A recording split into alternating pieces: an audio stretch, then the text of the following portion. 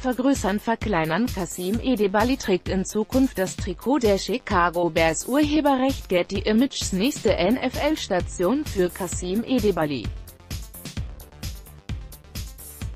Der deutsche Linebacker findet nach einem halben Jahr ohne Engagement einen neuen Arbeitgeber und wird verpflichtet.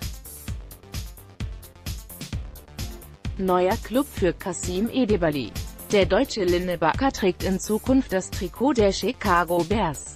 NFL-Insider Ian Rapoport gab dies via Twitter bekannt.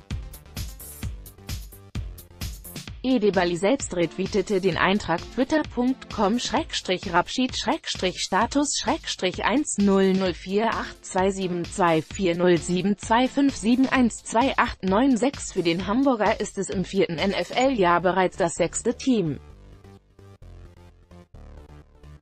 2014 wurde der 28-Jährige von den New Orleans Saints als undrafted Free Agent verpflichtet.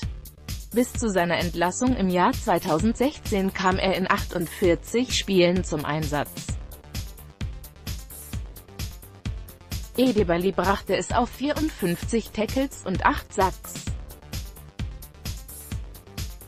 Im letzten Jahr wurde der Linebacker von den Denver Broncos nach 9 Spielen entlassen. Nach einer kurzen Episode bei den Detroit Lions, 4 Spiele, wurde Edebali zuerst von den Los Angeles Rams, später erneut von den New Orleans Saints verpflichtet.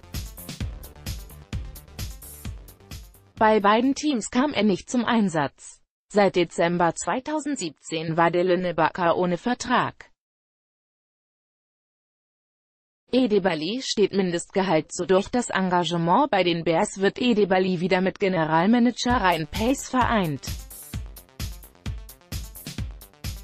Dieser war 2014 bei den Saints im Amt, als der Deutsche erstmals von einem NFL-Team unter Vertrag genommen wurde. In seinem 5. Jahr steht dem Linebacker ein Mindestgehalt von $790.000 zu.